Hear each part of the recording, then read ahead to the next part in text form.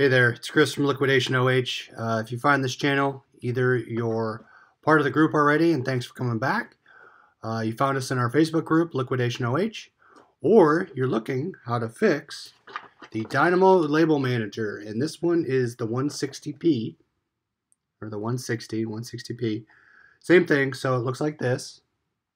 And if you're buying from Liquidation or any sort of wholesaler, third party, or you just bought it from the store and it's not working, I'm here to show you what worked for me. Now, I put the batteries in and I tried the cartridge, turned it on, typed something in, hit print, and it said label jam. Well, I wrote to Dymo and here's the first fix they told me to do.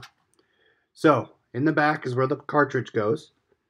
Up top, you open it from here, press down, and it opens up the back.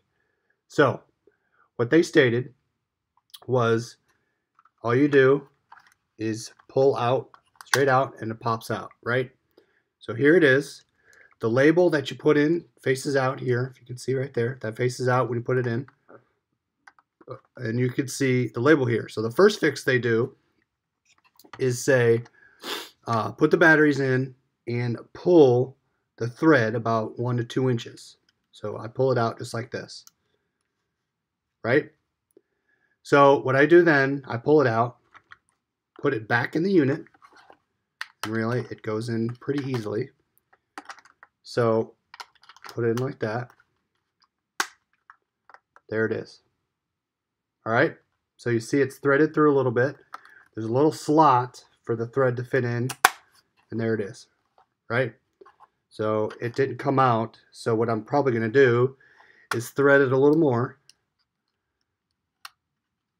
And see how it comes above the unit here? You could just pull gently, feed it through the slot. There you go, pops out. All right, so once you do that, I don't have batteries in it. You open the back here, batteries go in. 6 AAAs. 6 AAAs, put it back in, hold the power button. Pops up, and you can type whatever you want. It shows up on the screen.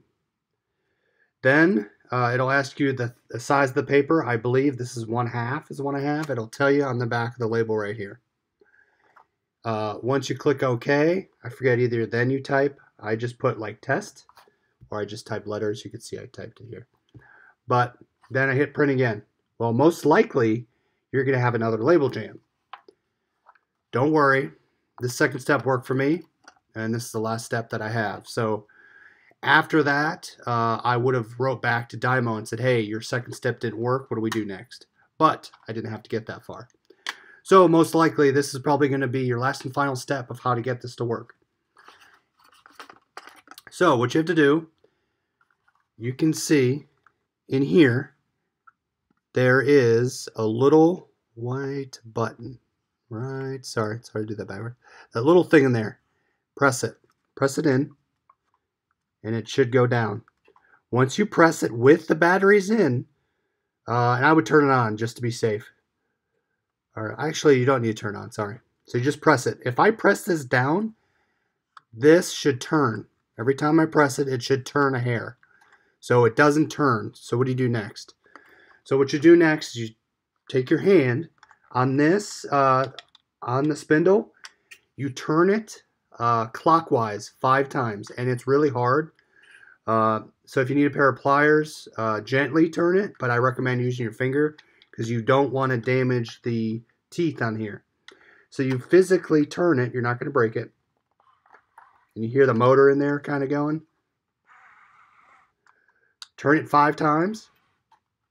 When I touch this again, it should turn. I don't have any batteries in it, but once you touch that little tooth thing right here, the spindle will turn. So once you spin it 5 times, this is what worked for me.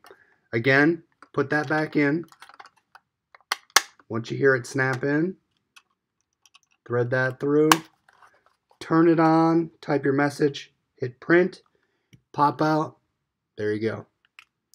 That is the last step where I got mine to work, and I had 2 of them. I had 2 from 2 different liquidation lots, and I got them to work. So try that out. Hopefully it fixes your Dymo unit, and we hope to see you as a regular subscriber on the channel. and we'll have more tips and tricks how to help you fix your unit. Thanks for watching. Talk to you later.